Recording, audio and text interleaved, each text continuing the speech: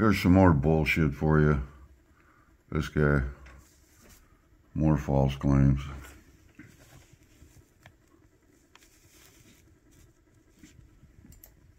The reason that this all has occurred, the reason we have this kind of structural damage in this block foundation is because of the type of waterproofing system that went in.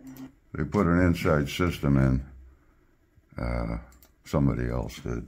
And just for the hell of it, by the way, 1, 2, 3, 4 blocks down. Remember that. Okay, we're going to stay with this. And gets into here, you're going to see that it's drastic. You can see how much of a gap there is. For that wall to have that big of a gap, it has moved in 2 to 3 inches. That's being pushed by water that builds up on the other side. That water builds up on the other side because it's the wrong type of waterproofing system in here. Complete bullshit. Complete. An inside system that somebody previously installed based on false claims, just like this friggin' guy's doing, has nothing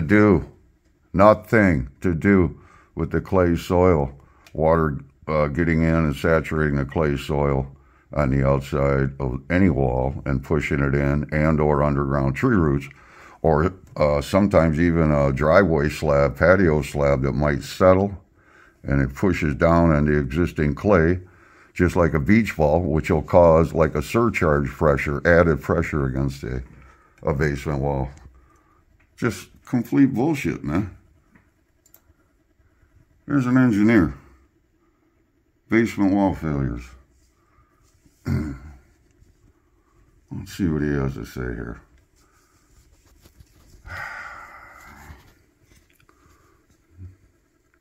Central part of the wall. Horizontal crack about 4 blocks from the top of the wall. In simple terms, a basement wall fails when the pressure of the soil exceeds the lateral strength of the wall. It's water in the soil expanding the soil against the wall, causing cracks. Fairfax County.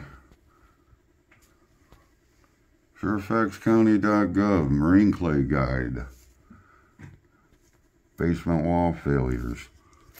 Based on application submissions and project reviews, the most successful repair method for foundation walls damaged from clay backfill is to remove and replace the clay with either sand or gravel and waterproof the wall. Lots of lies, lots of bullshit from interior system companies.